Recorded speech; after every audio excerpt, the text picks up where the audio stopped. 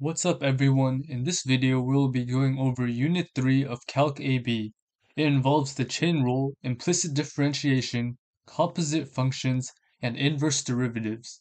This expands on the previous lesson on derivatives, so make sure to check out my Unit 2 video if you haven't, and subscribe to know when I post more.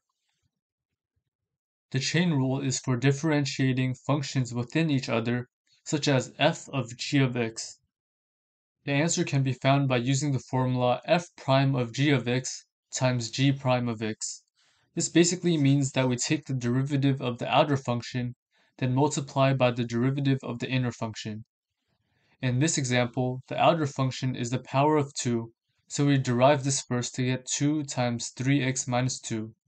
The inner is 3x minus 2, so we multiply by its derivative, which is 3, to get our answer. This also applies for powers of trig and log functions. For cosine cubed of 4x, we have three layers of chain rule. The outermost is a cubed function, then the cosine, then 4x. We start from the outside to get 3 times cosine 4x to the power of 2, then multiply by negative sine 4x, then finally multiply by 4. We could also be given chain rule from a table, and we would follow a similar process but plug in numbers as we solve. We get h prime of 2 from the table as 6, then get h of 2, which is negative 1. We take f prime of negative 1 to get negative 5, and we get our answer as negative 30. Next is implicit differentiation, which is when a function isn't as simple as y equals something x. For example, we could have x squared plus y squared equals 50. We start differentiating like normal and get 2x plus 2y equals 0.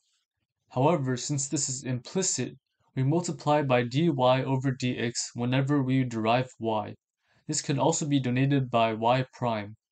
We move all of the other terms to the other side, and we get dy over dx equals negative x over y. Let's take a look at a more difficult example. X cubed y squared plus 4y equals 3. The first step is the product rule, and we get 3x squared times y squared plus 2y times dy over dx times x cubed.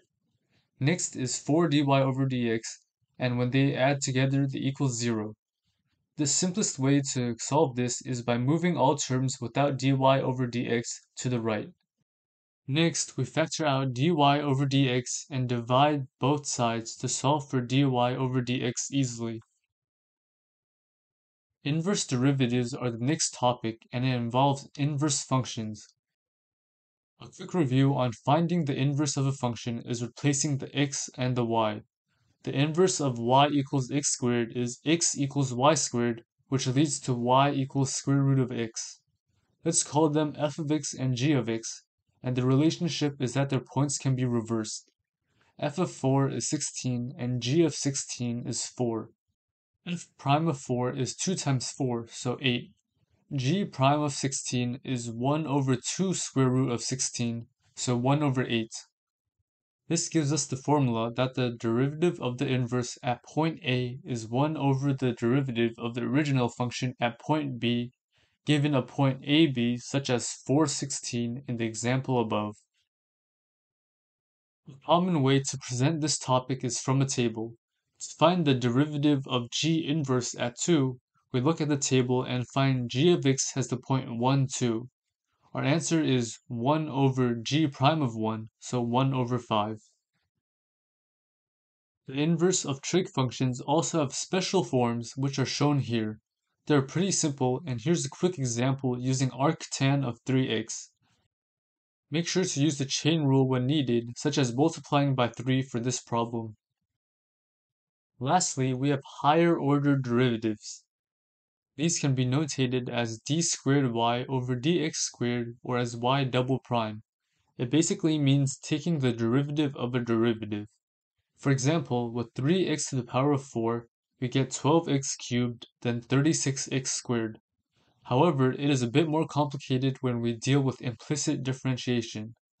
Using the example of x squared plus y squared equals 50, we do a first order to get dy over dx equals negative x over y.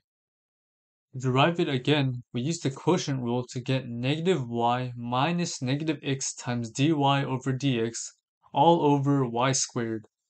We plug in dy over dx from the first derivative to get negative y minus x squared over y all over y squared. So a second derivative is just the same process, but you plug in the first derivative after. Depending on the question, you may have to further simplify it or plug in numbers to solve. Unit 3 ends there. These topics of more advanced differentiation are extremely common on the AP exam, and you should be able to do them comfortably after some practice. If you're unable to figure it out, leave a comment and I'll make sure to clarify. Thanks for watching and make sure to subscribe so you know when I do a Unit 4 review.